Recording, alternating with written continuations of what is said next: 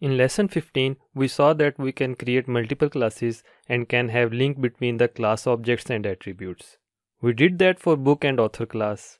Now in this lesson, we'll create link between student and instructor class. We know that in student class, we have method registerSubject which adds subjects in the courses list of the student. Now in the instructor class, we'll create a method assignCourse to add courses in the courses list of the instructor that he will be teaching. So students registered in a course and the course taught by an instructor must create a link between instructor and registered students. We'll do it by creating another class named as department, which will have two class level attributes, subject instructor and subject student. Both will be dictionaries. In subject instructor, the keys will be the subject and values will be the list of instructors teaching that course. Likewise, in subject student dictionary, keys will be the subjects and values will be the list of students registered in that subject. So basically, when registerSubject method will be called on a student object, that should update subject student dictionary of the department class. And likewise, when assignCourse method will be called on the instructor, that should update subject instructor dictionary inside the department class. We'll check these features on 4 students in this lesson. But in next lesson, we'll apply this on a bigger number of students by reading the data from CSV file and writing back different data on CSV file. So let's create these 3 classes in this lesson. Here is the student class we created in lesson number 12. Before doing anything, let's first go to the class method without group members and replace this equal to with is operator as discussed in review questions of lesson number 12. Moreover, in dunder sub method, we should replace this not equal to with is not, because not equal to operator will also use the dunder equal method and we don't need that here. If you see on line number 6, the offered subjects list can be replaced by enumeration class as we did for designation of instructor class in last lesson. I'll copy subject enumeration class from another file and paste it here. So the names of the subject enumeration class are short names and values are the complete names of the subjects. In courses attribute of the student, we want to have the complete names of the subjects, so I'll change that to subject.project.value. And I should do the same in registerSubject method.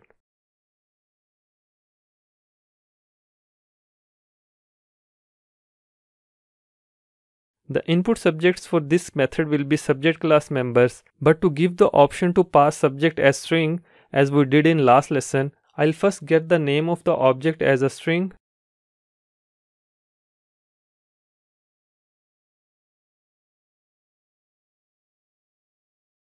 And then we'll check if that is not available inside member dictionary of the subject class, then we'll raise the exception.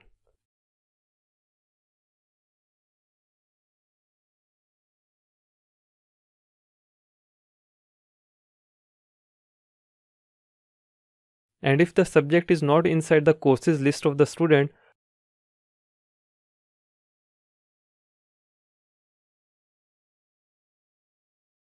we'll append that as the value of the instance of the subject enumeration class.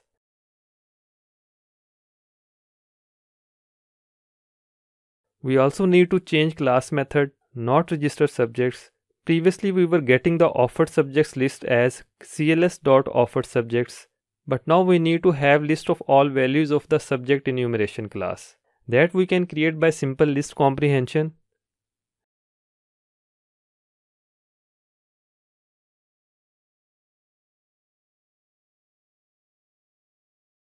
And then use this list instead of the previous one.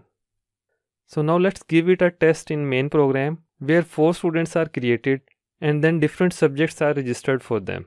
Note that we can pass subject as subject class member or string. Let's print the courses list of student 1.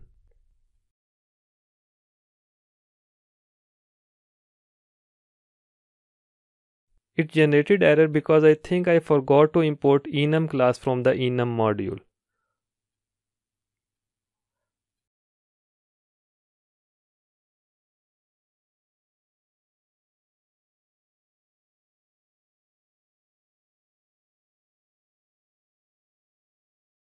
Now let's run it again. And we have error once again. Something like must define at least one ordering operation. This is because we wrongly decorated the subject class with total ordering and the class has no comparison operator, and hence we got the error. This was meant to be for student class. And now if we run the code, you can see complete subjects names in the student1 courses list. Now let's check the not registered subjects method.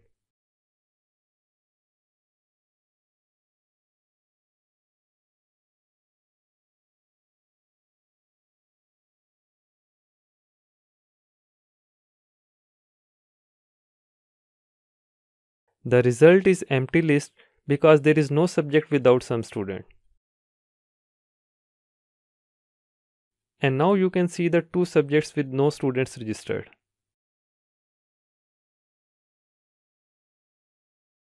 Now I'll copy the instructor class code from the last lesson.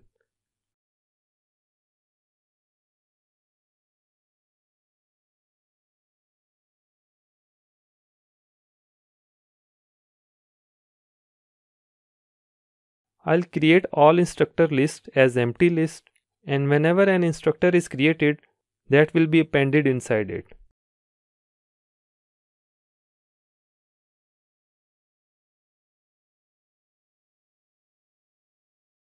Now I'll create assign courses method for this class to assign courses to instructor, and that subject will appended into the list of courses attribute of the instructor.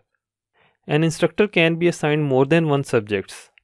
Please note that it is exactly what we are doing in registerSubject method of the student class. The attribute name of student object is underscore courses, so I can change the attribute of instructor to underscore courses, and now I can copy the same logic as of student class.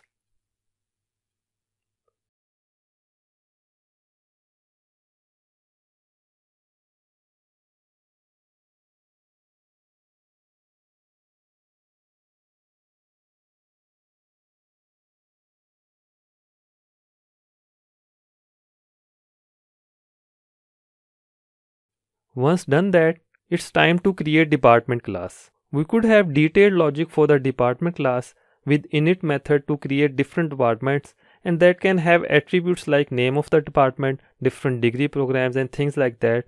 But I'll keep it simple and we'll have just two dictionaries to keep the information of instructors and students against subjects. For subject student dictionary, I'll initialize it to project, and value will be all students as it is a compulsory course for everyone.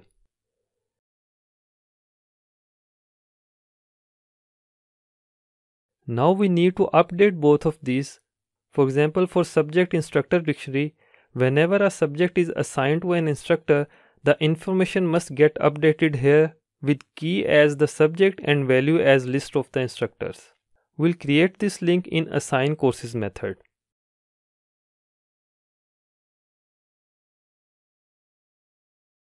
When a course is added to the instructor courses list on line number 45, we must add a key value pair in subject instructor dictionary.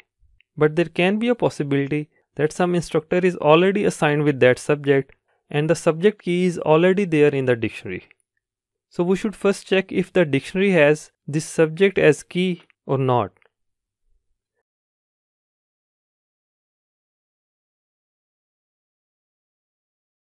If not, we'll add a key value pair with key as the subject and value as list having this instructor.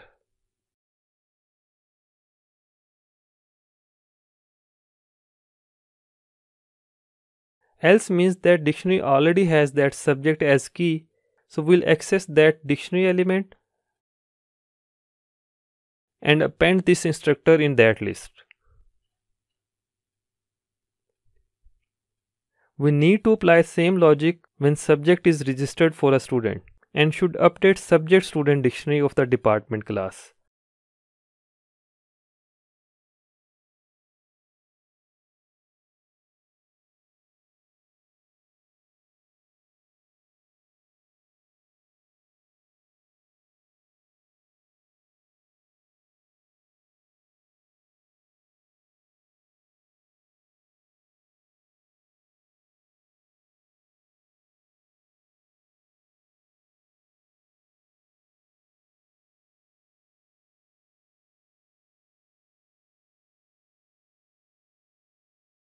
Let's test it now.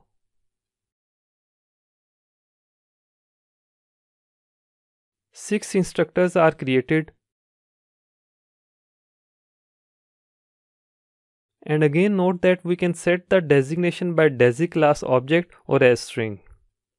Instructors are assigned different courses.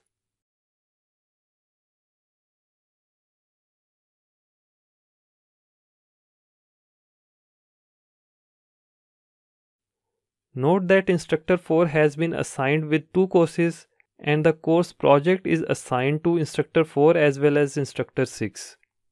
Let's print all instructors and the courses assigned to them.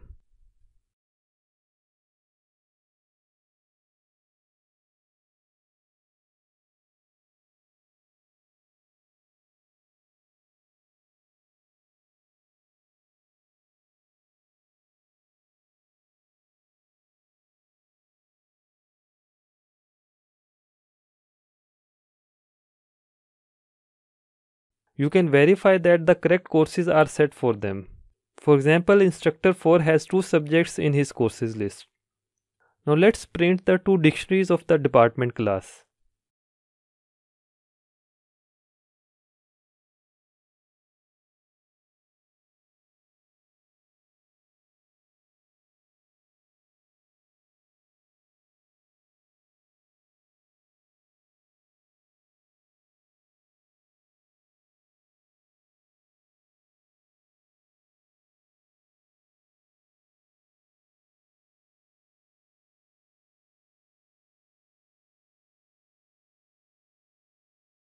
You can see correct instructors against each subject. For example, the subject project has 2 instructors. And if we see subject student dictionary,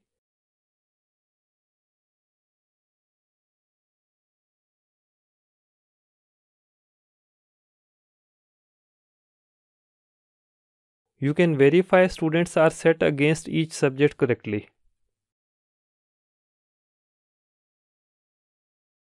One last thing I'll do is that I'll create a method inside the department class to set group members randomly for each student.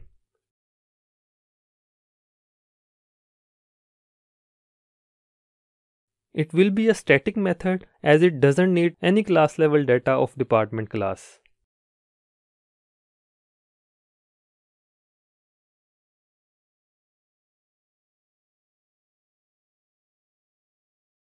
I'll import shuffle from random module.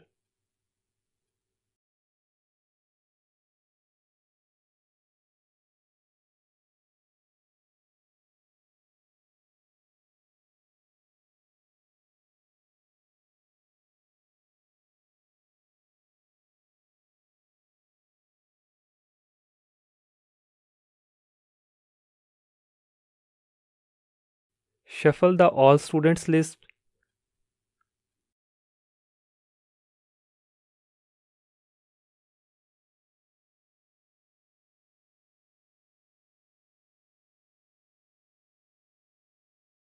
And then we can loop over the students with step size of 2 and use plus operator to make student at index I and I plus 1 as group member of each other.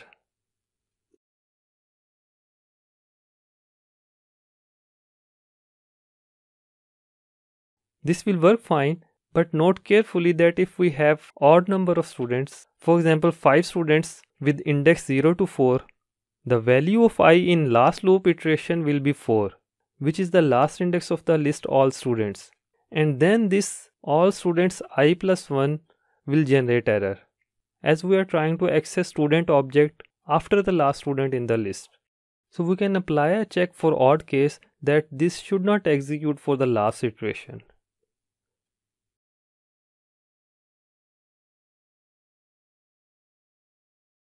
By doing so, for odd number of students, the group member of last student will not be set, and we can leave that to the instructor to handle that as his will and wish.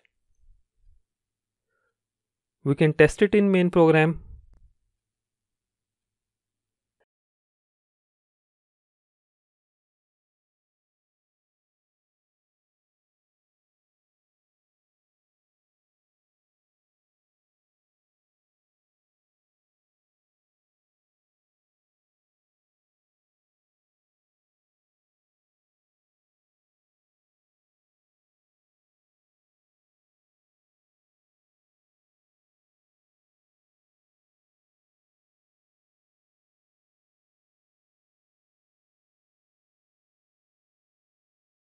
every time group members will set randomly.